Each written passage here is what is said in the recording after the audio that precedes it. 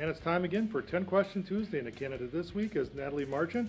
She's from Sturgeon Bay High School, and Natalie, a senior and just graduated. Tell us what sports you participate at Sturgeon Bay High School, please. Volleyball and softball. Very good. Are you ready for 10 Question Tuesday? Yes. All right, here we go. Who's your favorite sports team? Brewers. The Brewers. Favorite musical singer? I don't know.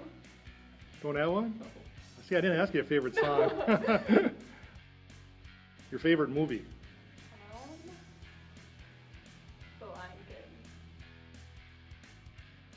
The last book you read? Sturgeon. Okay. Favorite class in school? Yum. Favorite food, healthy or non-healthy? Tacos.